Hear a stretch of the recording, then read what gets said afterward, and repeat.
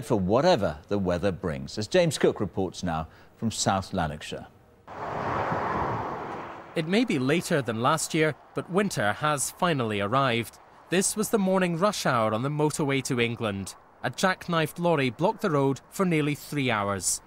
But most main routes remained open. We had 130 gritters out with snowplows as well, sometimes 2 treatments on the trunk roads, and also this morning going out patrolling and gritting where necessary. Hiya. But on the side roads of South Lanarkshire, it was a different story. We've a lot of problems to get to and from places like school, and my little sister goes to nursery.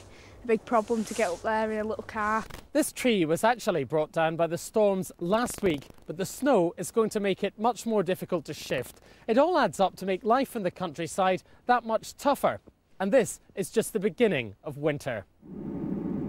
At least the trains should run more smoothly this year. This heated tunnel cuts the time it takes to defrost them from 6 hours to just 2.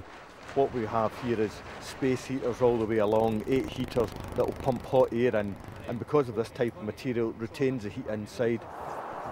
Horsepower is even more reliable in the snow, but he seems more impressed than his owner. I don't see any gritting lorries about here, do you? So I don't see them spending any money on the potholes. At least it looks spectacular, but this was just a flavour of last winter. The real test is yet to come. James Cook, BBC News, South Lanarkshire. Indeed, the real test is still to come. So what's the forecast? Well, George, here we go again, isn't it? It's fun and games for some, but a bit of a headache for